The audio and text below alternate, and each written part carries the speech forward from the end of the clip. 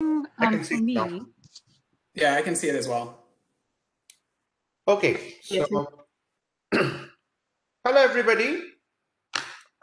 Thank you all for attending this 10th session of Frontiers in Mechanical Engineering and Sciences.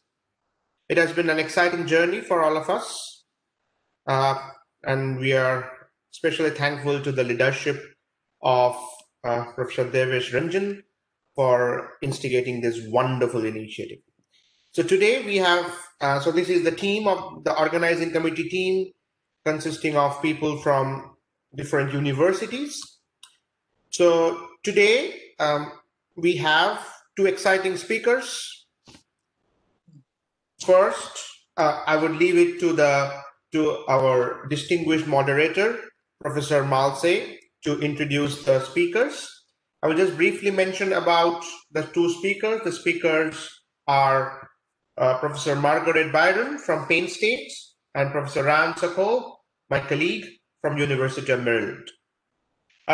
Before I give the podium to Professor Malshe, a few words about him. Professor Malshe is R. Eugene and Susie E. Goodson Distinguished Professor of Mechanical Engineering at Purdue University. Prior to coming to Purdue University, Professor Malshe was in University of Arkansas, where he served as distinguished professor and 21st century endowed chair professor in the Department of Mechanical Engineering. Professor Malshe has received numerous honors, including fellowships to the International Academy of Production Engineering, American Society of Materials, American Society of Mechanical Engineering, and the Institute of Physics. In 2018, he was elected to the National Academy of Engineers for innovations in nanomanufacturing with impact in multiple industry sectors. Professor Malshe has trained more than 60 graduate and postdoctoral students, published over 200 peer-reviewed manuscripts, and received over 20 patents, resulting in award-winning engineered products applied in energy, aerospace, transportation, and EV, high-performance racing, and other industrial sectors. He serves multiple professional organizations through his leadership roles on various national and international committees, and we are sincerely grateful that he has kindly agreed to serve as a moderator of these two talks. So with this, I would like to give the stage to Professor Malshe. Thank you for the generous introduction. I think I'm very excited to be on the call, and this is a great initiative. Thank you all the organizers. I don't want to single out anybody, but thank you for all the organizers, especially Devesh, Partha, Siddharth, and my colleagues here, as well as at Georgia Tech and other places. I started my career at Ohio State, so it's good to be back with Big Ten again.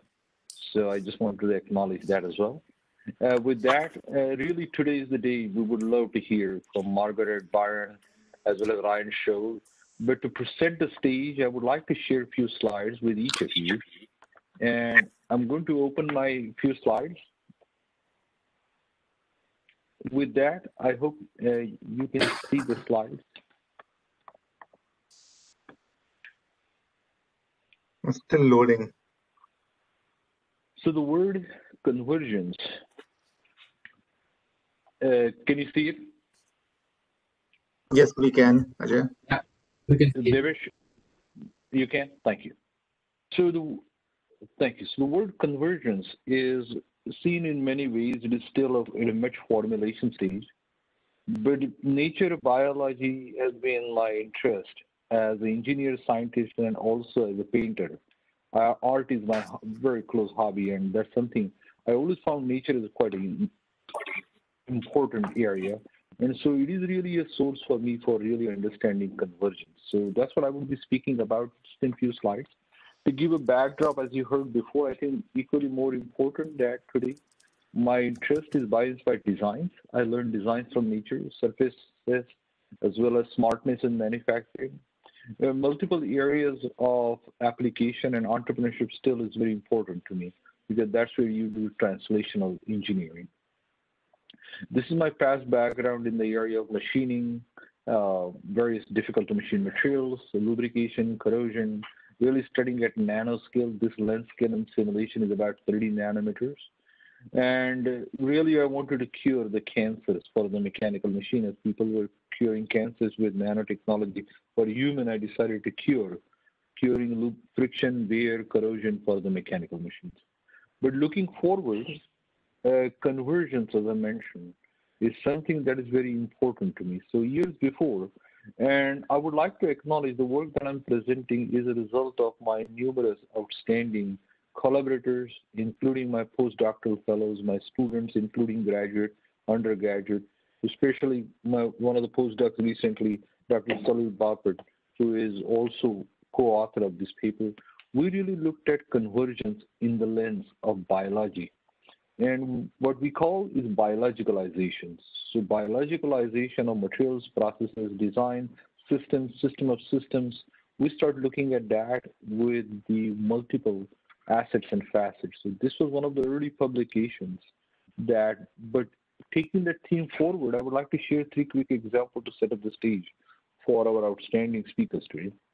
First is that we asked a question in year 2010 that what is the nature's toolbox?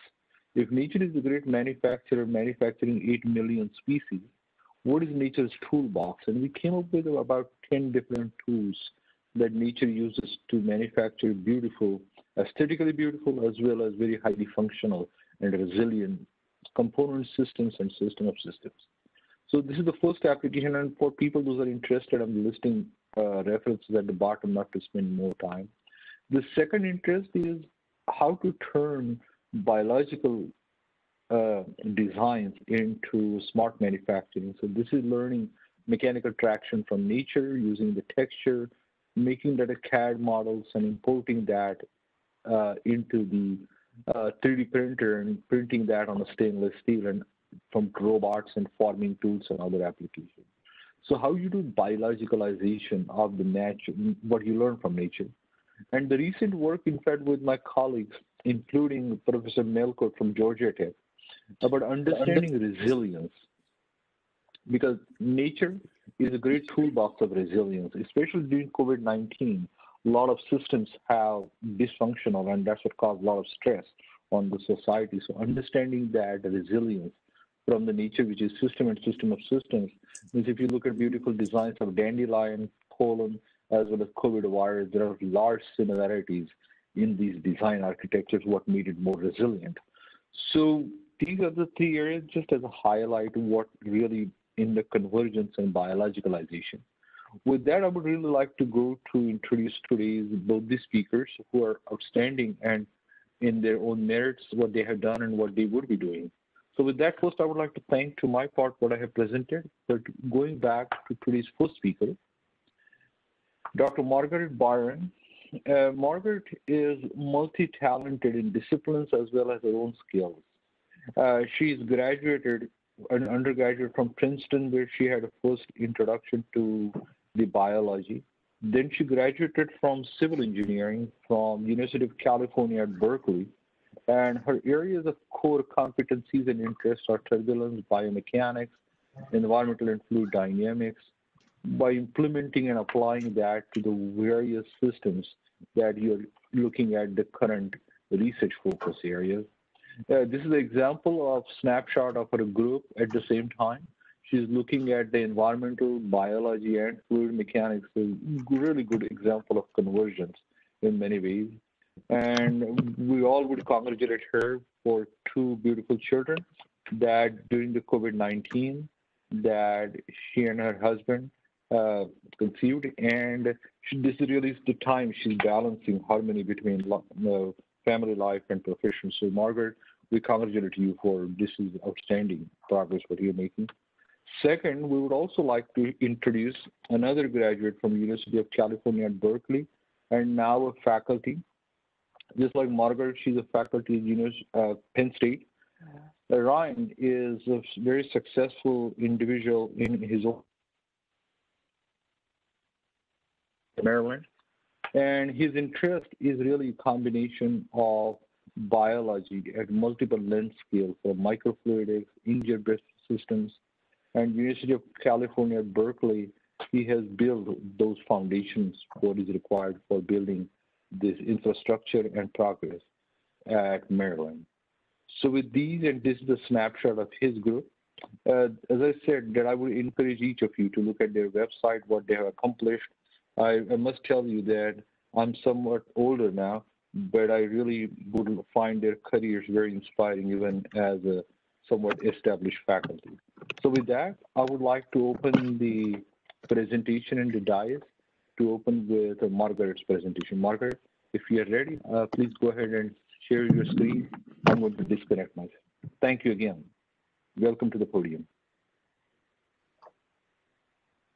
Thank you very much. I'm going to try to share here, and I'm going to share a blank desktop first, and then see if I can get this working. Okay. I know it'll probably take a few minutes to load, so I just want to. It's already good? Yeah. Wonderful. Okay. Yep. Well, thank you so much for the very kind introduction. My name is Margaret Byron. I'm coming from Penn State University, where I'm an assistant professor. I started there in 2017, and I currently direct the Environmental and Biological Fluid Mechanics Lab. And in this lab, we like to look at questions of how animals and objects move through and are moved by turbulent fluid flow. When we think about turbulence as a complex environment, as a backdrop against which all of these things happen, and of course, the question of navigating complex terrains is not a new one for engineers and not a new one for roboticists. Here on the left, you can see a humanoid robot traversing a complex terrain. This is kind of a grand challenge in robotics. And often we will try to take inspiration from nature, as Professor Malshe alluded to. On the right, you see a wonderful example of an animal that's able to navigate complex terrains. It's a cockroach. And what's very cool about this particular study is that they found that there was no significant change in the neural feedback of this animal as it traversed rough terrain, even with roughness elements up to 3 times its own hip height. And if we go back actually and look at this humanoid robot, we can see that the obstacles it's traversing are significant, but not even close to approaching 3 times its own hip height, right? And so I'm hoping to make the case to you today that the complexity of the terrain really depends on a relative scale, and that complexity is relative in terms of the environment. And what could be more complex than turbulent fluid flow? And so in addition to the kind of spatial complexity that we just saw, fluid flows have temporal complexity as well. And turbulence is kind of the queen of all complex environments because of the multi-scale nature of turbulence. And we have large eddies and medium eddies and small eddies all kind of superposed and influencing each other, living and dying in this complex and self-influencing way. This is my favorite picture of the multi-scale nature of turbulence because you can really see the large scales and the medium scales and the small scales here on the left. But animals inhabit these kinds of environments and traverse them quite effectively. And here we have an example. This is not even turbulence, just a kind of a simple perturbation of an upward gust in a wind tunnel for a hummingbird. And so you can see that the animal, as it flies through, I want you to focus on this hummingbird's head. And you can see that it is really quite remarkable in terms of maintaining orientation. And this is the first time it was exposed to the gust.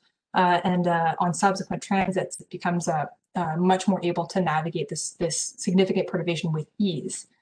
And so when we think about the broader picture of turbulence, we can think about turbulence as a collection of scales, as I said, and kind of a classic cartoon of turbulence. Here we have the energy spectrum. So on the y-axis, we have the energy that's contained in each wave number on the x-axis. So wave number is the inverse of wavelength. We have small eddies on the right and large eddies on the left. And so at the very largest eddies are the energy containing scales. In the ocean, this would be the scale of the wind and tides, where energy is being injected into the flow.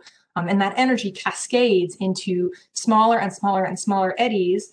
They pass energy along to one another until we reach a scale at which viscosity becomes important and important enough to dissipate that energy into heat via friction. And so that's here on the other end of the spectrum in the dissipative range. But there's this whole kind of landscape or waterscape, what have you, in between, which we call the inertial subrange, where we have a large range of eddy sizes. And there's a really diverse set of body plans and swimming strategies that occur within this inertial subrange. And so why is this important for us as engineers? And we talked briefly about bio-inspired robotics and bio-inspired devices, but even aside the question of whether bio-inspired design is a good idea or not, or We know that we're building robotics at smaller and smaller and smaller scales, right? And we have the technology, just amazing things going on to build robots at these small scales where we are having things become more important. So again, we see this question of relative complexity. How does a large animal or a large object experience turbulence differently from a small animal or a small object? And you can take the example of the whale here on the left and say, well, turbulence matters to this whale, but it doesn't matter in the same sense that it does to a plankton. A whale is going to perceive turbulence more as enhanced mixing, or perhaps might affect the way that it approaches feeding. Whereas something on the other end of the spectrum, like a plankton, it might have some control over its locomotion, you know, rising and sinking velocity, et cetera, et cetera. It might have some small abilities to kind of jump around in the fluid, but by and large, it's a passive drifter, right? That's where we get the word plankton in Greek for drifter. And so we have a totally different experience, though, for these animals in the middle. They're experiencing kind of a range of eddies and vortices where they're alternately entrapped in eddies that are larger than themselves or smaller than themselves. So we have this kind of question of intermittent control, intermittent perturbation that's very different for a medium-sized animal than it would be for a large or a small animal. And when we think about robotics, especially bio-inspired robotics, which are, as I said, really remarkable, and you can see we've spent a lot of time thinking about making robots that swim like animals and look like animals, but we spent comparatively little time thinking about how these animals might be interacting with the flow around them in terms of a turbulent environment.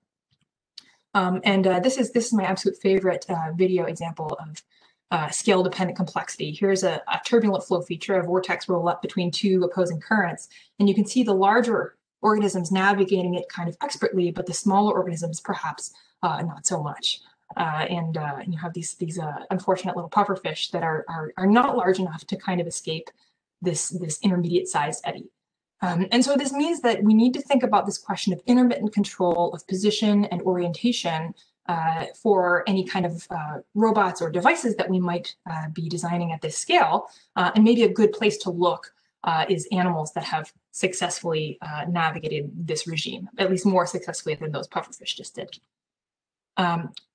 I also want to point out another way that we can think about the multi-scale nature of locomotion for intermediate scales, and that's thinking about the transition from inertially dominated flow to viscous dominated flow. And when we think about swimming, we tend to place swimmers in one of two buckets. It's a low Reynolds number swimmer or a high Reynolds number swimmer. And so a high Reynolds number swimmer, here we have the Reynolds number all the way over on the right of the screen. The Reynolds number represents the ratio of inertial to viscous forces. High Reynolds number swimmer can leverage gliding, right? And a low Reynolds number swimmer cannot. This leads to a lot of really kind of big categorical differences between how low Reynolds number swimmers approach locomotion versus high Reynolds number swimmers. And when we do that, when we separate them into those two buckets, we kind of ignore this gray area where inertia and viscosity are both important. And of course, it's not like there aren't animals that exist at this range. So one interesting thing that we can think about is how animals develop over their lifetime, right? If they're growing through a range of regimes from the viscous dominated regime to the inertial dominated regime. And we can also think about how smaller scale propulsors can produce flow that combines to propel a larger animal. And so here I have some pictures of an animal that's going to feature pretty prominently in the rest of the talk. This is a ctenophore, or a comb jelly. And ctenophores are the largest animals in the world that locomote via cilia. And so I'm having trouble getting the video to play there. There it is. But this animal is about 1 centimeter, and it propels itself with these metachronally coordinating rows of ciliary plates, packed arrays of cilia that function as paddles. And these are very unusual cilia. They're very long as cilia go. These are almost 1 millimeter long compared to the kind of micron scale where we see other organisms that use cilia. So we have these strange intermediate scale cilia that are combining to produce flows that propel a much larger animal. So we're going to use this animal as kind of a test case to study a lot of really interesting questions about the multi-scaled nature and the multi-scaled complexity of locomotion. So keep that in the back pocket. And we're going to zoom out a little bit more and say, okay, how do we address this question of multi-scalularity, or as we might call it? We can look at it in two ways. We can look at how animals interact with their environment. And we talked about the multi-scale nature of turbulence. And then we can look at intermediate Reynolds number swimming kind of for its own sake. We're going to start with the former and say, okay, how do we think about how animals and objects interact with turbulence in this way? And so I'm going to give a quick crash course. I know there are probably some people on this call who are experts in turbulence and some people who are perhaps less so. But one thing we can think about, I mentioned the Kolmogorov scale is kind of the dividing line where viscosity starts becoming important. And the Kolmogorov scale does another interesting thing for us, is if we zoom in really, really far into our turbulent flow, if we are zooming in below the Kolmogorov scale, we're at a scale that is smaller than the Kolmogorov scale, we can approximate the velocity gradients as linear. And so, for example, this green little spheroid I've placed here on the left, that spheroid, if it's below the Kolmogorov scale, it's going to experience linear shearing. Whereas the object on the right, if that object is above the Kolmogorov scale, the velocity gradients are going to be highly nonlinear along the length of the particle. And so from a mathematics perspective, it's relatively easy to figure out how the green particle is going to rotate if it's subjected to this kind of velocity gradient. It's much harder to predict how the blue particle is going to rotate when it's subjected to these highly nonlinear, unsteady, time-varying velocity gradients. So let's start with this case. And I'm going to take a look at some of the tools that we already have to look at simply shaped spheroidal particles in turbulent flow and in linear shear. And thankfully, we don't have to do this ourselves. We can go all the way back to 1922 to Jeffrey's kind of key paper here. I promise this is really the only math I'm going to throw at you. I think you're getting off pretty easily for a talk about turbulence here, given this math. But what we're going to do is we're going to say, okay, I'm going to put a bunch of spheroids in a computational box of turbulence and say these spheroids are all smaller than the Kolmogorov scale. And so I'm going to approximate the translational motion of these spheroids as path of tracers. That is to say, x dot, the position, the time derivative of the position of the spheroid is the same as the fluid velocity at that point. And for the rotation, things look a little bit more complicated. So here I have a kind of cartoon of how we're going to treat these spheroids. I have a unit normal vector pointing along the principal axis of the spheroid. And that spheroid is going to experience some angular velocity omega. So what we're going to do is we're going to prescribe the angular velocity as a combination of the fluid rotation at that point, at that time, plus a contribution from the fluid strain, right? And those are those linear velocity gradients that I was talking about. So at a point, we know all the velocity gradients at the point, and depending on the aspect ratio of this particle, that strain is going to affect the particle's rotation a little bit differently. So we have a shape parameter where alpha here is the particle's aspect ratio. A rod-like spheroid would have a very large alpha, a disc-like spheroid would have a very small alpha, and a sphere would have an alpha of 1. And so this is our expression for the fluid rotation. Given all this information, we can place a bunch of computational particles into our computational box of turbulence and watch them move around. One more kind of terminology that I want to point out, and this is perhaps easier if you have something that is rod-shaped near you, like this pen, you can say, okay, if I have this rod and it's kind of moving through a turbulent flow and rotating, I can express its angular velocity as the sum of two things. One, how it's spinning around its own principal axis or its axis of symmetry, and two, how it's tumbling normal to its own principal axis, right? So we can separate the total angular velocity into a tumbling versus a spinning, okay? So keep it in mind as we kind of look at what we found, right? So we put a bunch of spheroids with many different aspect ratios into this computational box of turbulence and found something quite interesting, which is to say that despite major changes in aspect ratio, the total magnitude of the angular velocity remained the same. And so that's quite interesting that a rod and a disk exhibit the same angular velocity or the same magnitude of the angular velocity. But when we started looking at how that angular velocity was distributed between the particle's principal axes, we got a little bit of a different picture. And we noticed that rods over here on the right-hand side of the alpha space experience more spinning than tumbling, right? As that rod is translating through the turbulent flow field, it's experiencing some tumbling, but it's experiencing more spinning, whereas a disc-like particle is experiencing almost entirely tumbling and very little spinning.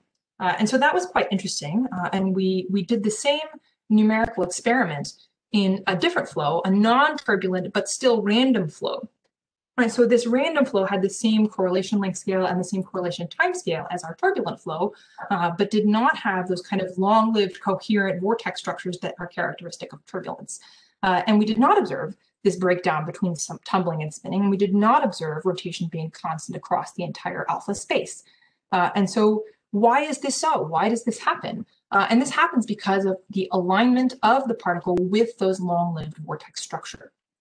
So in a turbulent flow, we have the eigenvectors of the strain rate tensor, which represent the extensional and compressive strain rates here, and the directions of the principal strains.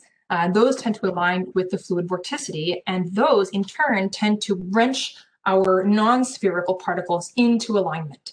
Okay, so the longest axis of any non-spherical particle is going to tend to align itself with the fluid vorticity. Now, in our random flow, we're not really going to see a signature of this very much because those vortex structures are not long-lived.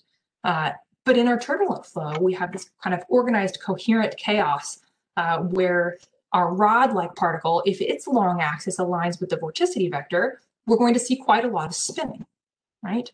And if our disc-like particle has its long axis, there's not really a clear long axis defined for a disc, right? Any diameter that I draw normal to that axis of symmetry will serve as a long axis, and so we'll see quite a lot of flipping and spinning. The vorticity vector itself will be kind of flipping the disk around quite a lot, and we'll see a lot of tumbling. And so at this point, it's probably appropriate to stop and say, wait a minute, we started talking about animals. How on earth did we get here? How did we get to talking about these hypothetical tiny rods and tiny disks in turbulence? Why does that matter? And it matters because of these guys. And so these are diatoms, and they're the smallest plankton. They're phytoplankton, and diatoms are the base of the ocean food chain. They also are producers of the vast majority of oxygen in the atmosphere. Right? So about 60% of the oxygen in the atmosphere is produced by these phytoplankton, and they have rod-like and disc-like shapes for many of the species that we see.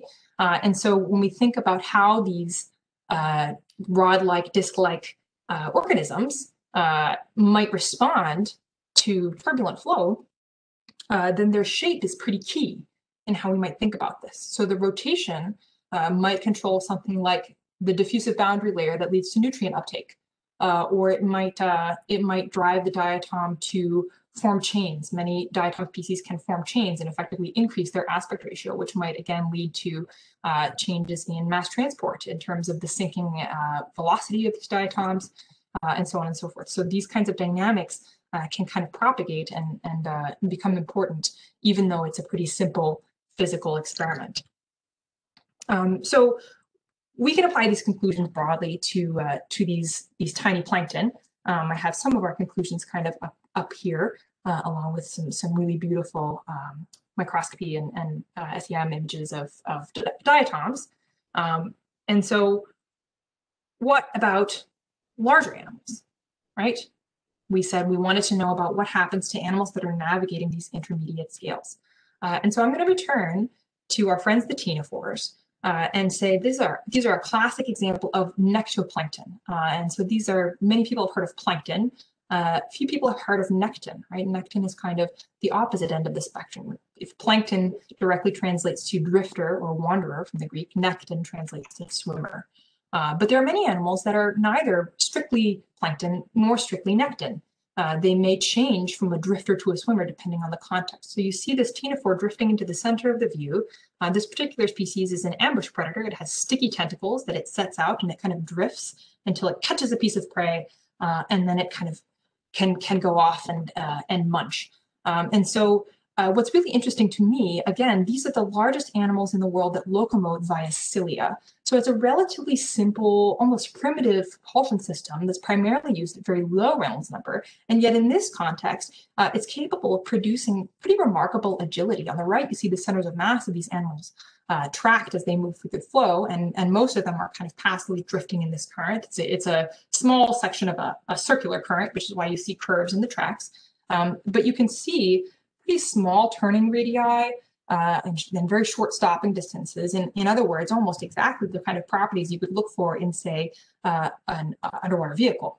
And so this naturally kind of piques our curiosity as engineers, not just how can we understand this very interesting biological system, but what inspiration might we take from it in order to build more effective devices, vehicles, sensors, et cetera.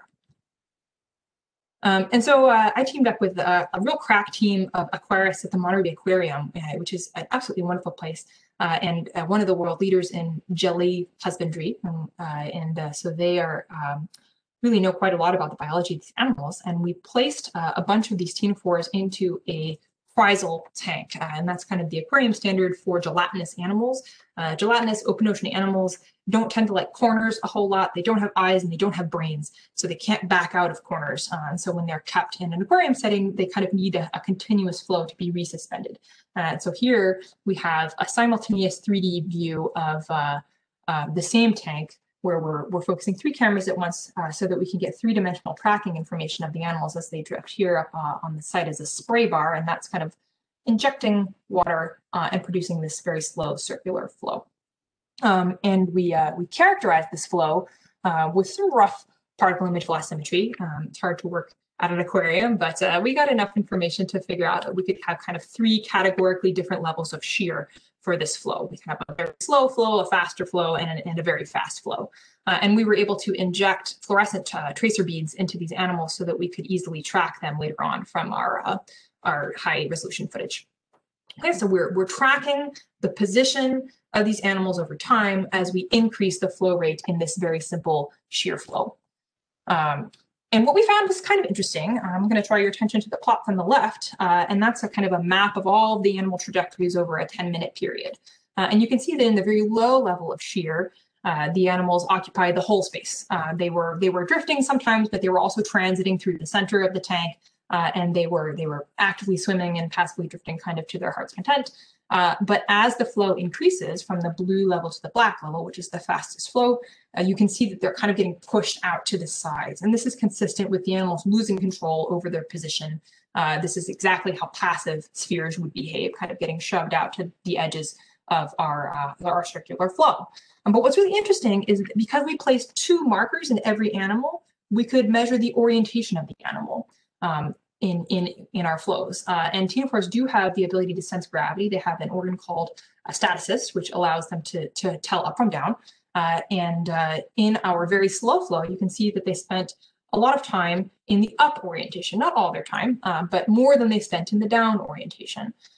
Whereas as we increase the flow, here's our medium flow and then our very fast flow, you can see that they kind of shift from being preferentially up to having a slight preference for pointing down. And if you think about the natural habitat of these critters, you can see that if they were in the wild, a downward pointing orientation would allow them to exit that messy, turbulent upper mix layer and escape into the calm depth below. So this is perhaps evidence of a turbulence avoiding behavior. And we actually have some more evidence of turbulence avoidance here. We measured a different speaker-driven turbulence tank with no mean flow. We can see a change in the vertical distribution of the animals between a still condition and a turbulent condition. And we can also see a change in the character of the transit through the center of the tank. And we can quantify these changes and define kind of when the animal is active, when it has kind of an excursion through the center of the tank. How often does that happen? And how long does it happen for? And we can see that the number of excursions increased dramatically over that 10-minute period from the still to the turbulent condition. And those transits on average were shorter. And you can see also the kind of directionality of the transits through the center change. And so I want to move on because I only have a few minutes to talk about The second thrust here of our research program, we have looking at the question of how animals locomote at intermediate Reynolds numbers when the propulsor itself is working at an intermediate Reynolds number. So I'm going to talk about that for the few minutes that I have left. We talked about spatial asymmetry, this is drawing back to the scallop theorem. If I have a hinged body here, and hopefully you can see, if I am in a low Reynolds number flow, right, then if I open the scallop, I move, and I close the scallop, right, I move exactly opposite, right? I need asymmetry to have net fluid displacement in a low Reynolds number flow because of the time reversibility of the flow. And I have a video here of an actual scallop swimming, and you can see that it is indeed a quite asymmetric swimmer. It's got kind of a funny little gait there. And a classic example of low Reynolds number propulsors here with very high asymmetry are the cilium here and the flagellum here. And I noticed this paper here, and I wanted to give a shout out to the team here at Georgia Tech. And I'm not sure if they're on the call or not, but I'm really excited to dig into this paper. I just found it last night. It came out about a week and a half ago of artificial cilia that are actuated using external magnetic current. And so these are low or low-ish Reynolds number systems where asymmetry is necessary to produce net fluid displacement. But recall that our ctenophores are using cilia at kind of much larger scales, at Reynolds number of around perhaps 1 to 50, let's say. And so at these scales, that idea of spatial asymmetry is a little bit less important.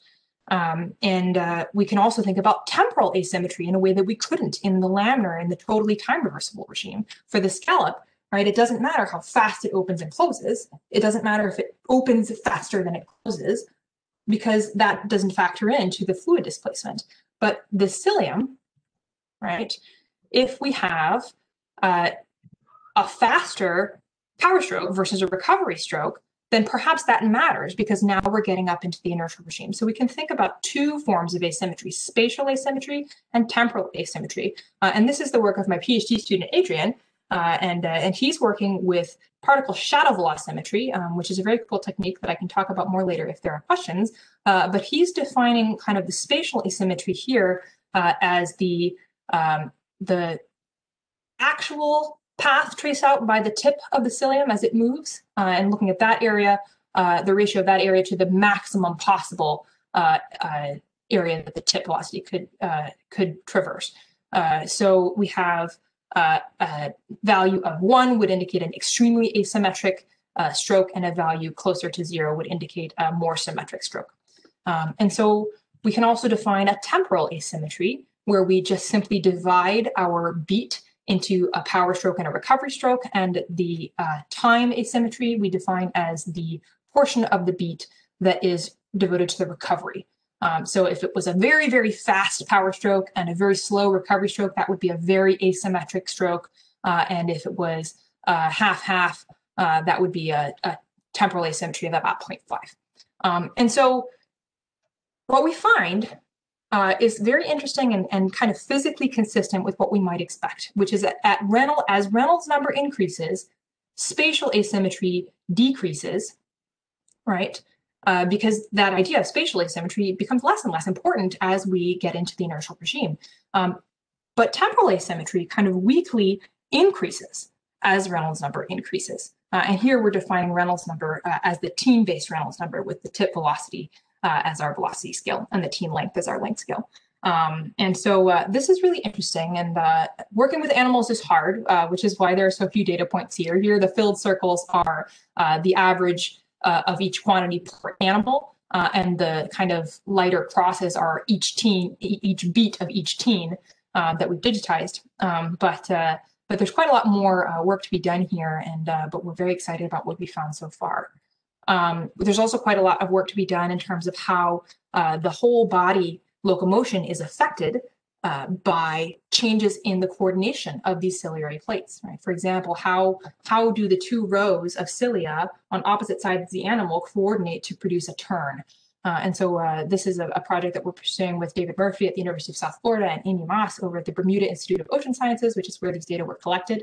We're excited to kind of unpack that further, but we don't have that to show you today.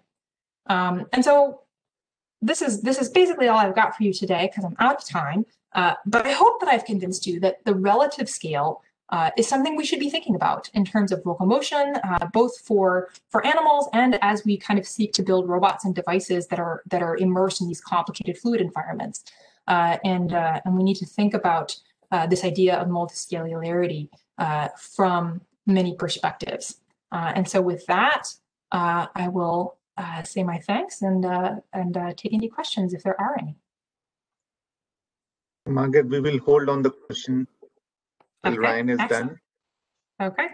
And, but if somebody has question for you, they can type it in the chat. Ryan, okay. You can share your screen. Thank you. I think I might need to stop sharing. There it is. Okay.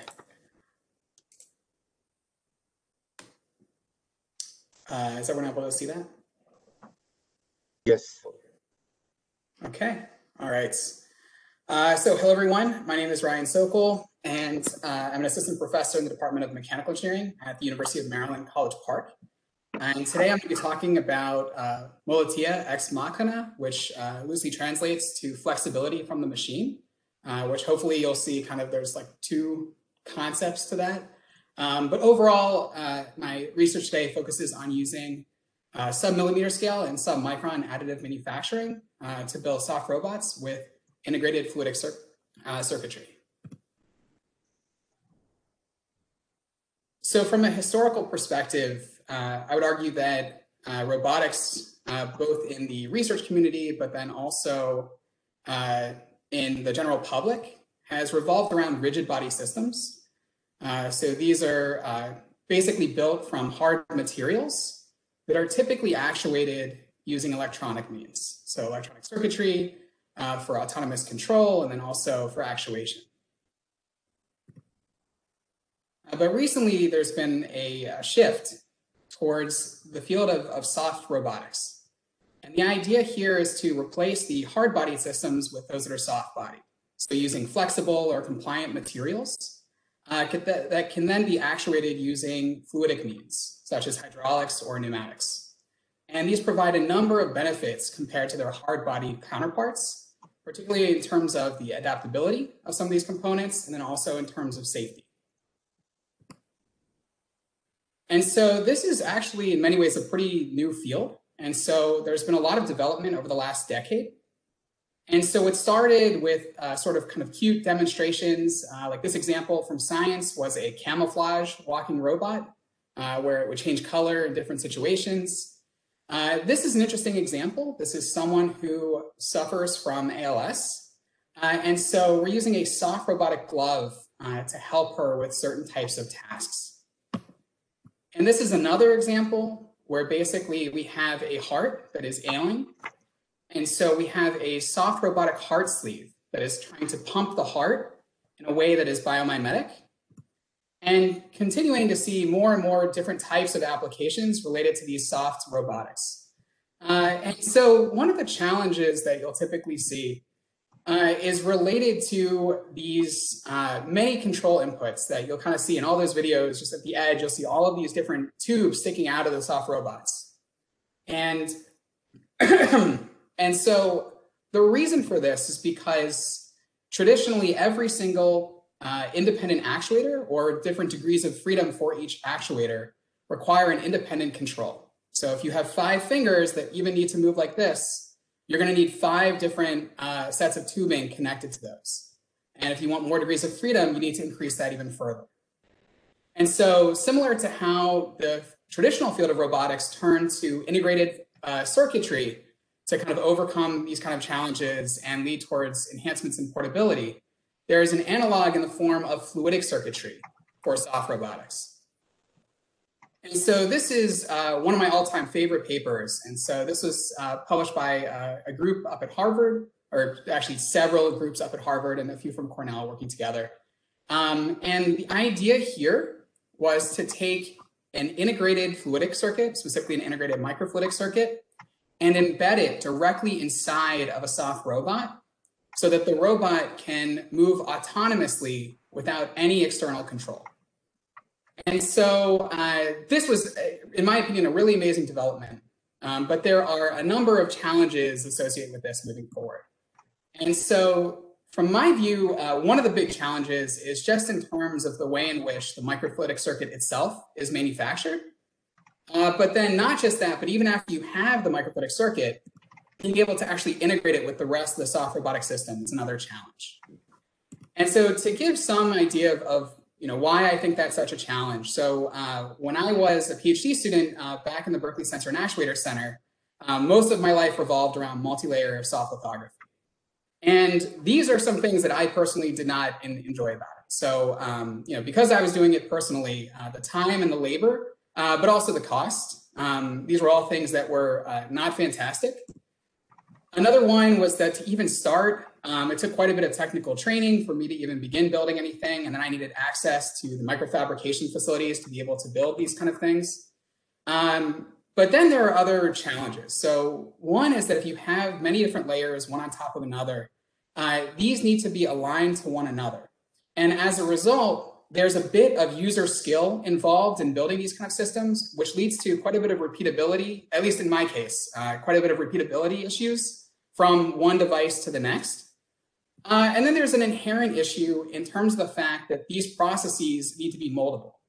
And so as a result, geometrically, we're limited to these moldable rectangular monoliths. So these are all basically issues associated with conventional means of microfluidic circuit fabrication. But even if you've accomplished this, then being able to integrate it into the soft robot is a bit of a challenge. So in this case, there were a number of molds, and they take these microfluidic chips and put them inside the molds. They then cover it with this silicone matrix, and they cure it. But before they cure it, they actually do this 3D printing step where they're 3D printing a sacrificial support material directly inside of the matrix. And they're printing the channels, they're printing the bladders and all the connections. And then afterwards, they're going to evacuate the support material so that what's left behind are hollow channels. This is a pretty challenging process to execute.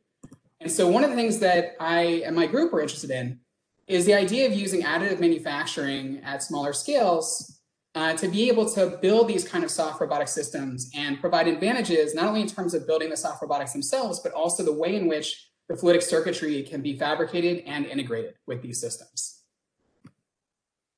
So this is the logo for my lab, and it's meant to represent kind of the holy trinity of 3D printing technologies that are relevant at sub-millimeter scales.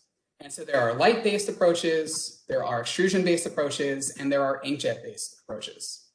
Among these, arguably extrusion-based 3D printing is the most popular one. If you were to ask someone in the general public, if you talk about 3D printing, what do they think about? It's probably going to look something like this. And my lab does a little bit of work in this area. And the reason for that is because I would argue that the material versatility afforded by nozzle or extrusion-based methods is better than any other type of 3D printing process that we use in my group. And so that part is great. The problem, though, firstly, is in terms of the print speed. For the types of 3D printing that we use in my lab, this is the slowest by far. It's not even comparable. It's incredibly slow. And the other part that's an even more important challenge is the limited geometric versatility. And so as we try to make smaller and smaller structures, this type of approach, the fact that you need to have the nozzle tip directly in position, putting down material point by point, layer by layer, is going to simply just have major limitations in terms of the types of structures that one can build at smaller scales. And so as a result, we focus on two alternative technologies. And so one of the major ones is a light-based technology referred to as direct laser writing. And so this is a 2-photon or multi-photon approach. And the general way that this works is that we use a tightly focused pulsed infrared laser, and we are focusing it within a photocurable material. It's a material that reacts to light. So it's originally a liquid, but then if you are able to focus that point at the particular focal point, it's able to induce photopolymerization and cause the material to cure. And so wherever you're basically scanning that focal point, you can build structures. And the major benefit of this technology is that the feature resolution is on the order of the 100 nanometer range. And so my group has basically focused on a particular technology called in situ direct laser writing. This is something that my students developed. And originally this was developed in order to build organ-on-a-chip systems. And so the concept here is that basically the 3D printing technology is fantastic in terms of building small structures. But what if you need to actually plug a physical, just a macro scale tubing port into it to be able to deliver fluids? It is pretty much terrible for that. So printing in the micro to even millimeter scale is okay, but if we start talking about centimeter, it's not great. And the idea was to 3D print complex microstructures directly inside of enclosed microchannels. And so this is an example that we recently published, just showing something that was relevant to microvessels in the body. And so here you're seeing that the inside diameter of these microfluidic tubes are on the order of, it's actually a little bit less than 10 microns, and yet they're fluidically stable. And so while we are currently still using this for organ-on-a-chip technologies, particularly the kidney and the human gut, we realize that maybe it might provide utility in terms of being able to build a new generation of microfluidic circuitry that benefit from this 3D versatility at small scales. And also maybe it could be used for soft micro robotics and potentially provide a route to be able to integrate the two with one another. And so I'm going to show you kind of the process for how this is done. And so first, we're actually using this approach to 3D print the mold that we're going to be using. And so that's what you see on the right side. This is what the printing process looks like, is it breaks this larger structure up and then it prints the different sections where it needs to. And then after this, we are going to, in this example, we're using COP, and we are going to be thermally embossing it. And then afterwards, we then bond the COP to another thin layer of COP to make a completely enclosed microfluidic device. And so the critical part of this process comes next, and that's where we're actually taking some type of photocurable material that's in liquid phase, and we're infusing it into the channel right here. So this is closed microchannel. And what we're doing is basically we're using the laser to photocure the material point by point, layer by layer, directly inside of the microchannel. And then as a result, you're able to cure the material in particular locations. And so this is kind of what the process looks like. And then once you're finished, you can remove it, and now you have some type of part that has this complex structure at particularly small scales. And so this is an example of one of the ones that we did in that work. This is a type of fluidic transistor. And one of the things you might notice is in the bottom in the SEM image, the bellows structure, the thickness of those balls is less than 1 micron. And so that kind of gives a sense of the capabilities of this technology. And so this is basically how this was functioning. And so this is a normally open microfluidic transistor, which is kind of the standard in microfluidic circuitry, where it's open, but then you can apply a pressure to close it. And that's kind of the easiest one to do in most cases. We also did an example of a kind of a helical spring diode. So basically, this is just a check valve. And so on the top, you can see there's an example of fluid moving through in the forward direction. And so you can see that both sides kind of can actuate. And in the bottom, it's moving in the opposite direction and preventing fluid from that direction. And so one of the things that some of my students have been working on next is one, developing a different type of microfluidic transistor that is normally closed. And then two, integrating it with soft actuators. And so I'm going to show that process. And so this work is currently unpublished. We're submitting it. But just note that a lot of the material today is currently unpublished. So basically, the idea is to get something that looks like this. So the outer boundary is the microfluidic system itself, and those blue components are all printed directly inside of the microchannels. So we have two sets of soft actuators, and so these are supposed to be micro grippers. And then we also have two distinct, normally closed 3D microfluidic transistors. And so if you were to zoom into the cross-section of this, this is the architecture that we're building in this case. And there's kind of three major components. One is that we're actually able to print free-floating structures using this process. You can print this right where it is, and this is a free-floating sealing disk. And geometrically, it's kept in place, as you can see from the top view. Then we also have these bellows for this microstructure here to allow this part to be expandable. And then we have a micropost located centrally on the top portion of the bellows. And so initially, when there's a source pressure, it ends up autonomously forcing the sealing disc down to block fluid flow. But if you apply a gate pressure of sufficient magnitude, you're able to expand the bellows to allow the source fluid to be able to move from the source to the drain. And the other thing that's interesting about this is that the diameter of the disc, as well as other components, you could have a number of additional bellows, you could vary the diameter of the bellows. But the example that we're using today is that we just change the diameter of the disc. And in doing so, we can change how much pressure is needed to actually activate the gate to allow fluid to move. And so the idea behind this is that initially we have a source pressure that's feeding into both of these two components. And because of the structure, fluid is not allowed to pass. But if we apply a low gate pressure, it is sufficient to be able to open this first one and actuate the first set of grippers. But if we increase it even further, what we can do here is be able to open the second one. And as a result, we now have the actuation of both sets of grippers. So this is just an example, really more of a proof of concept for this kind of approach moving forward. And so this is what the fabrication process looks like. I know there's quite a bit of lag, but hopefully it shows decently. And so these are sped up quite a bit.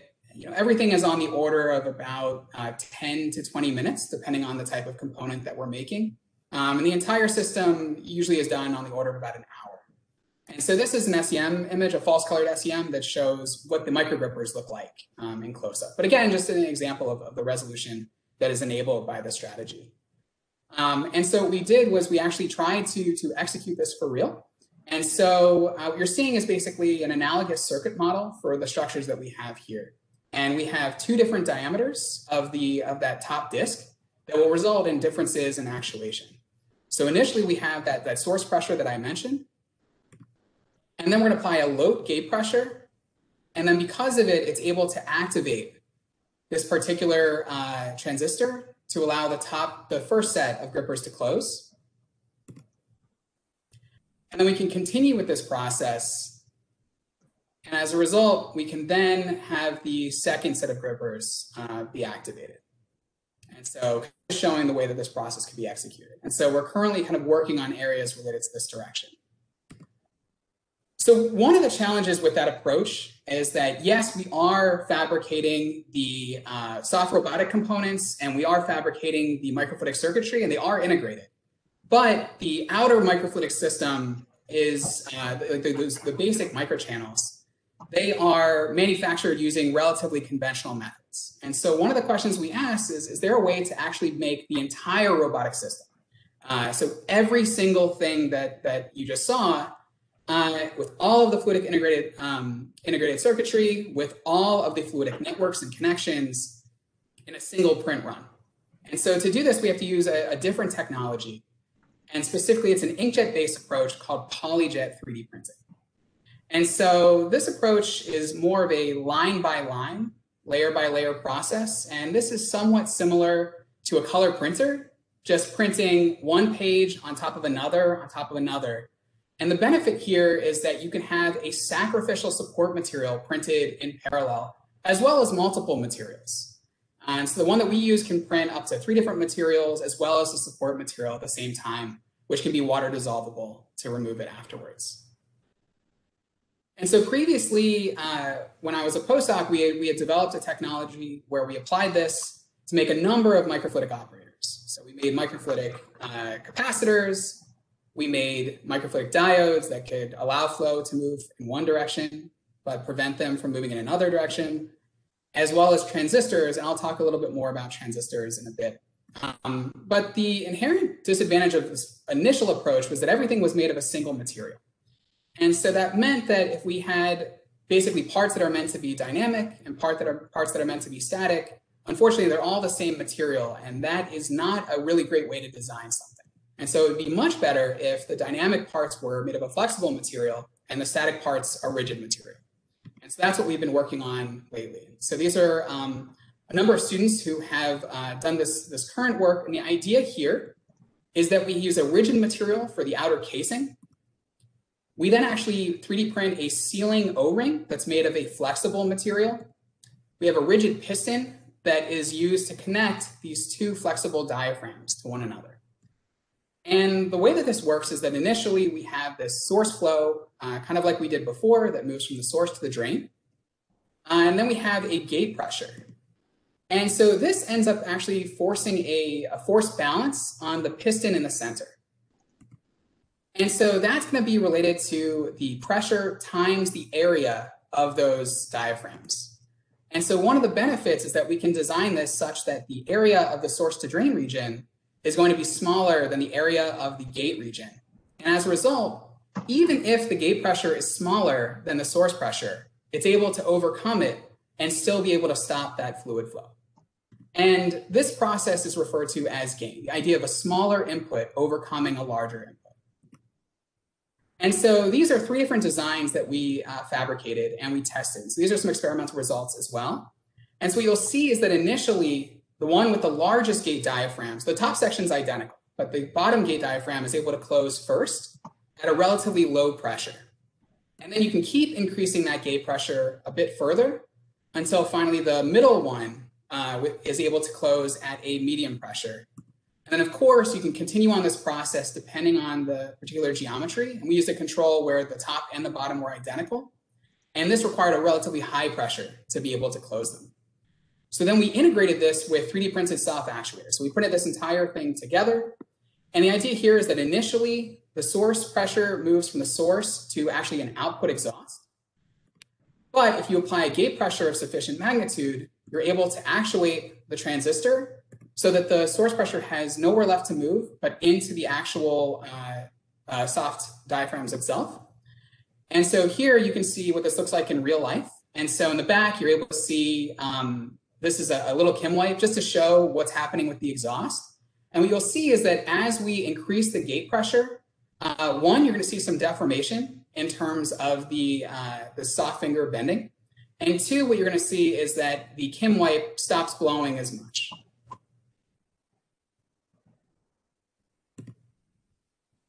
And so one of the things that you can do here is you can also quantify how much force is the finger being able to achieve based on some of these different conditions. And so let's say that you wanted to have a force of 100 millinewtons. What you find is that distinct pressures result in different amounts of force depending on the type of transistor that's been integrated with the component.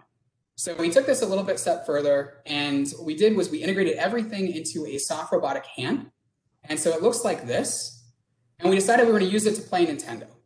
And so initially, the gate pressure is off. And so nothing's happening. None of the buttons are being pressed. If you use a low pressure, it is sufficient to be able to actuate the particular finger that's connected to the D-pad. And so now Mario is able to move forward if you're playing Mario. Second is a medium pressure, and now Mario starts to run. And then finally, with a high pressure, he can jump.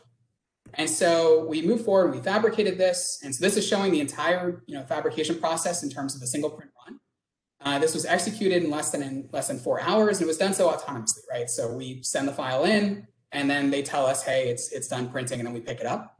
The one challenge is you do have to remove the support material that's around it and fill it into the channels. But after doing so, you end up with something like this. And so I'm going to show a demonstration that we did with this particular component. And so what you'll see is basically this part is we try to get everything in the same frame during this. So we have the pressures that are being applied to the different components. We have a source pressure that's going to be held constant. We have a gate pressure that is going to be the only thing that we're going to be adjusting during this process. And you'll be able to watch as the fingers inflate and deflate, but we did fix them in place because we didn't want them moving laterally. We want them only moving straight down. And then you'll be able to watch how Mario moves during this process.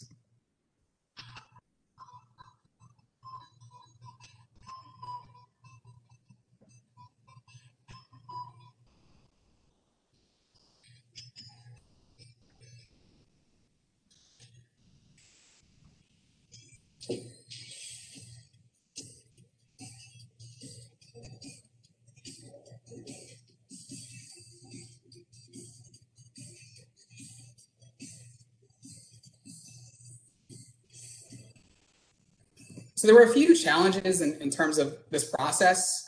The main one, honestly, was that there's a bit of a delay in terms of the fingers actually actuating the way that you want them to. And that's because they do behave somewhat like a capacitor in terms of there's going to be a time lag associated with the amount of inflation that's needed. And so we saw that for other cases too, where there's this lag in terms of being able to press a button. And even for jumping routines like this, that was pretty difficult to execute, to get it to basically to press down, deflate, and then inflate again. But we were able to make it so that we were able to use this process to fully be able to beat the first level of Mario. So in conclusion, we demonstrated two different approaches today for soft robotics and integrated circuitry fabrication and integration. And so the first used our in-situ direct laser writing process to be able to create two sets of soft robotic grippers that were able to be controlled at different gate regulation pressures based on the way in which we design them geometrically. And then we also demonstrate the use of polyjet 3D printing, an inkjet-based technology, to be able to print an entire soft robotic hand with all of the fully integrated microfluidic circuitry, as well as the fluidic networks and exhaust ports and everything in a single print run. And then we use that to demonstrate that we could do, that we could be able to beat Mario Brothers in real time, at least for the first level, using just a single gate pressure input that there is. And so with that, I want to thank all of our funding sponsors. And so the particular research that you saw today was funded by NSF, CECD, and ARL. But then also all the other funding sponsors for the rest of our lab that also kind of relates to these technologies, and especially Terrapin Works, who handled all the actual 3D printing, at least for the inkjet-based approaches, but we use their facilities for all of our 3D printing resources. And so with that, I would feel comfortable opening up the floor for questions.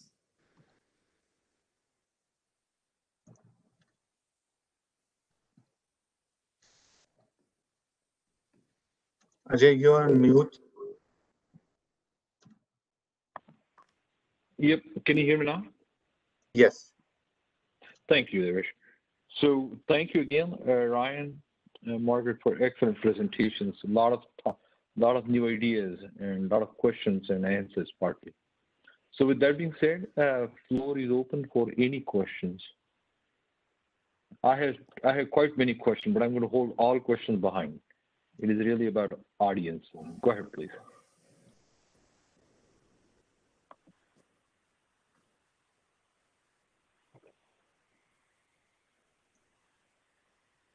If I hear a long silence, especially on Friday evening, that is not a good idea.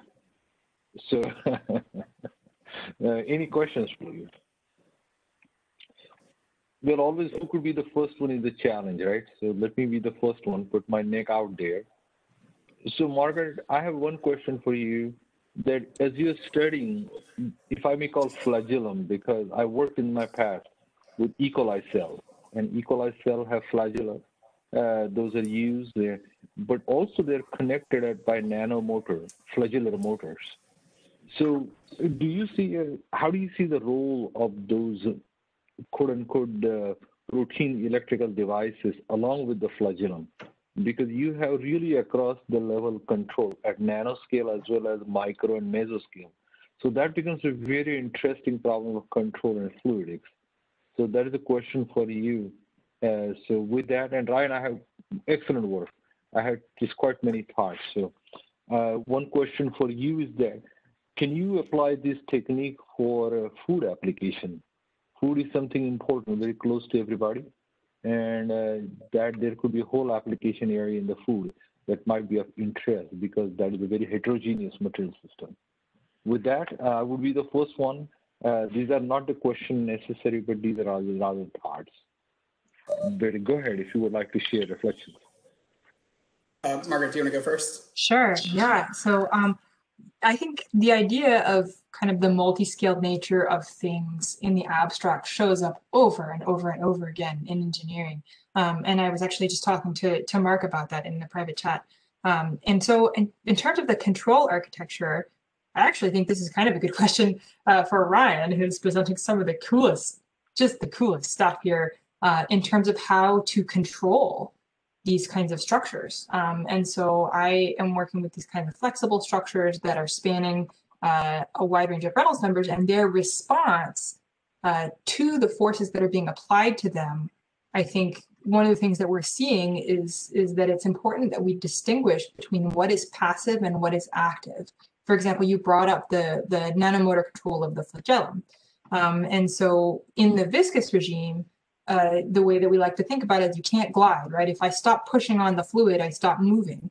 And so in a way, it's a little bit easier to do feed-forward control in that context, because you're not really experiencing much pushback. Well, you are, but it's a little bit different than if you have a floppy propulsor that has inertia, right? And then you have a lot more to worry about. So I think that would be a challenge if you're thinking about kind of the control architecture of something like that, and in terms of integrating that with the multi-scale nature of the fluid flow. So short answer, but I think there's quite a lot of stuff to unpack, and happy to kind of expand into a broader discussion. Thank you, Margaret. I always like this hierarchical control at multiple length scales and multiple signals. So that is very attractive. Thank you. Yeah.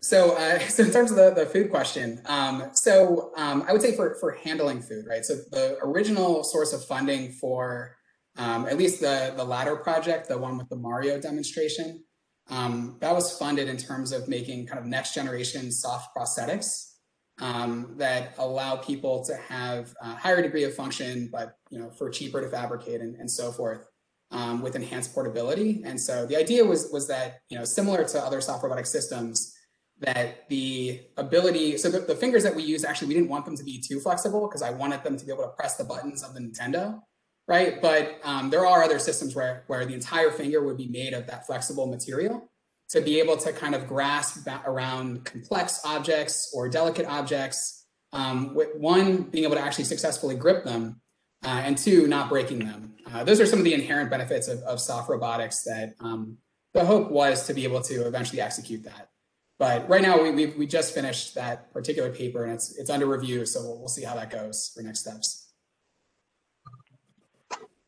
Thank you. So with that, I would like to open it to everybody. Yes, so I have a question for Margaret. So for the high-speed flows, Margaret, do you have a turbulence level at which these devices, even for the gliding mechanism, control becomes a challenge?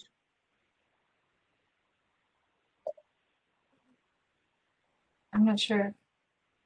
I'm not sure if you're finished with your question. I lost your audio for a second. Okay.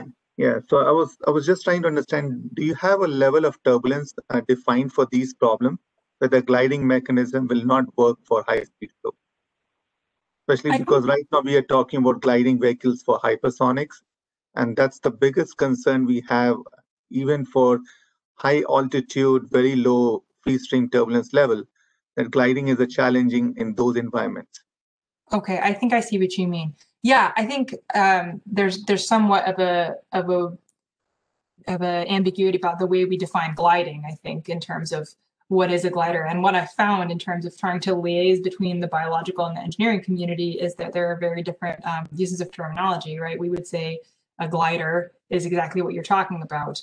But in terms of a gliding animal, I think for me, that would be any animal that is able to use inertia as a significant component of its propulsive force generation, right? So the animals that I'm studying, for example, when they beat their appendage, the flow continues to move after the beat is done, right? And to me, that's almost kind of, when I'm saying gliding, that's kind of what I mean. So not quite the same as an autonomous vehicle glider, but again, issues of control in terms of what's the most effective way for a glider or an animal perturbation rejection.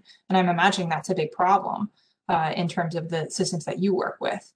All right, you have a turbulent gust, and how do you make your device or your vehicle robust to that in terms of being able to continue on its prescribed path. And so I don't necessarily have an answer in terms of a hard cutoff, for example, for a particular Reynolds number at which this would be a hard problem versus not a hard problem. I think it's very case dependent. But I do agree that it's an interesting problem. I think the most important thing that we can do here is kind of maintain clear communication lines about what means what, right? So in the swimming world, a high Reynolds number would be a few thousand. That would be high enough to consider it a high Reynolds number swimmer. And of course, in the aerial world, that's not true. That's a lower Reynolds number. And so I think there's quite a lot of communication to be done there. That's a little bit of a sidestep to your question, but we can clarify further if you wish. I'm good, thank you.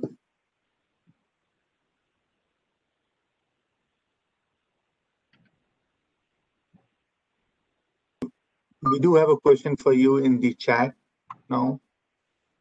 Yes, I just saw it. How would the fluid structure change when the fluids are non-Newtonian? Oh my gosh, I mean, that's a great question. I think it would depend on the fluid. I think if you had, depending on whether the fluid was shear thinning, shear thickening, viscoplastic, there's so many variations that I think that would be very context dependent as well. But I think there are obviously some applications. There are quite a lot of biological fluids that are non-Newtonian. You can think about blood or mucus. And of course, when you think about cilia, when we think about ciliary fluid dynamics, one of the biggest reasons we care about cilia is because of their role in human health, right? And ciliopathic diseases and so on and so forth. And often you have cilia that are transporting a mucus layer, and that mucus is non-Newtonian. And I think that Professor Alexeyev, who's also on this call, might be a better person to answer that particular question, given the recent paper that his group and his collaborators just put out. But yeah, I think in terms of clarifying the fluid structure interaction, again, that's a good question. We haven't thought too much about it. We've been focused on the aquatic organisms, which are primarily the fluid we're working with is water. So I do think it's a relevant question. But again, I think that's perhaps a more in-depth and context-dependent, case-dependent question.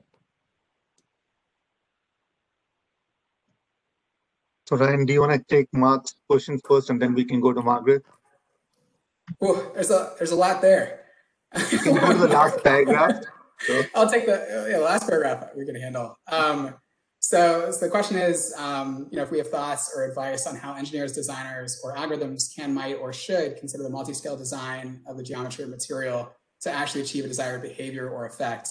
So the main problem, I would say, for the materials that I use and at these scales is that the fabrication process has such a significant impact on the mechanical properties and the way that it behaves, more than one would expect from a lot of these kind of processes. So how many layers you divide a part up, the way that we handle hatching, the direction of the hatching, how is the laser power that day, how old is the photoresist that you're using. These are all things that can actually have an impact on functionality.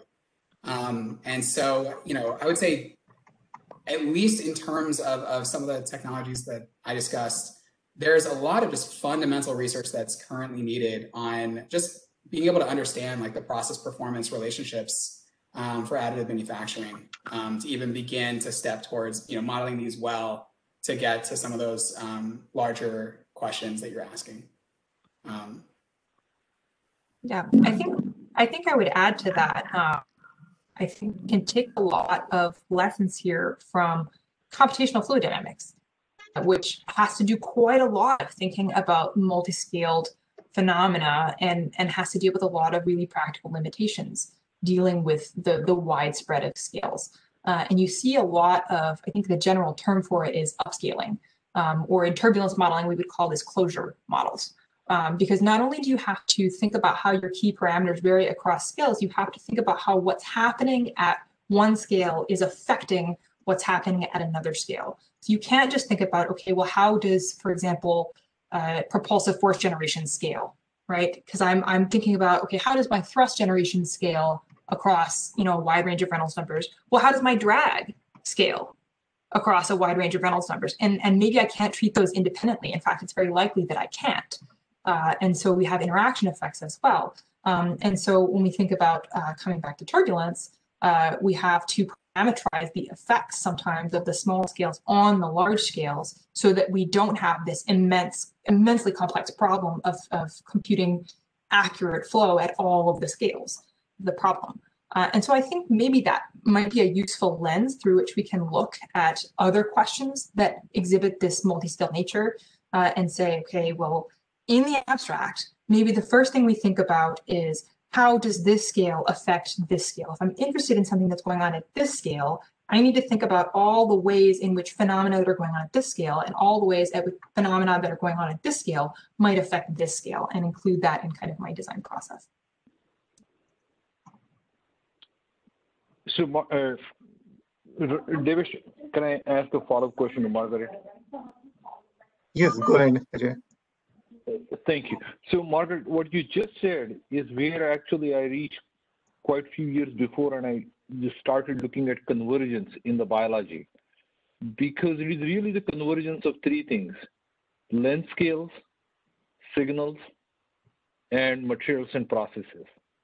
And they are so intimately converged. So what you're talking about, the length scale and their behavior, but when the species is controlling that, the neurological or chemical signals in that species are also simultaneously being modulated. And so they're sensing, actuating, and demonstrating the macroscopic behavior at the same time. And I found this a beautiful example, and this all look aesthetically beautiful. Means I was in the Chicago Museum, and you see these ocean animals, they just look adorable. So I just wanted to connect the dots of convergence to biology. But Yeah. I like. Yeah, and I'll add on to that often in the biological systems you have a sensor and an actuator that are the same, right? You have the same appendage performing multiple functions, perhaps, and then you have to deal with the multifactorial optimization problem. And one thing that I often see in terms of this interface between engineers and biologists is the necessity to avoid strict copying, right? Let's say I want to build a robot based on my ctenophore, right? And I want it to swim in an agile way. Well, if I just try to really copy everything about my animal, then I'm also copying over a lot of things that I might not need, right? Like I might not need to capture prey and escape from predators and things like that, even though that's a pretty important thing for the animal to be thinking about. And so I think I've been heartened to see the engineering community kind of moving away from this almost kind of nature worshiping way of saying, okay, evolution is nature's engineer and this is an optimization project, because the reality is that evolution doesn't optimize per se. Evolution says good enough, right? Good enough to exist and beat my nearest competitor. And so when we think about bio-inspired design, we need to think about the basic physical principles that we can learn from the natural system, rather than kind of copying over a whole suite of parameters that might be designed or optimized or whatever you want to say for behaviors that we don't really need or want to pursue. And so, yeah.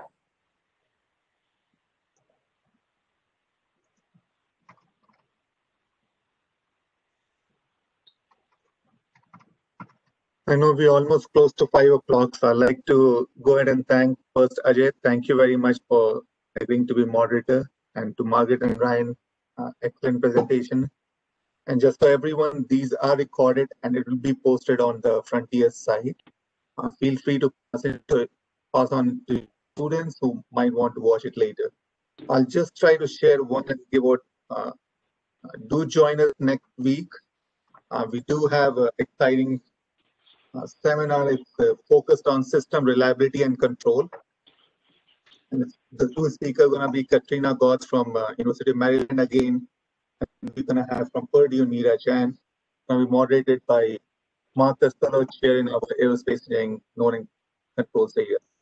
With that, I'd like to thank everyone. If you want to stay on and interact more with Ajay and the speaker, feel free to hang on. You can unmute your mic and video and can interact. Once Ben stops the recording, you can open your bottle of wine or whichever you want to drink. It's all happy hour. Thank you. Well, thank you to all the speakers and organizers. Organizers, a very nice job. This is very inspiring. Thank you. Ajay.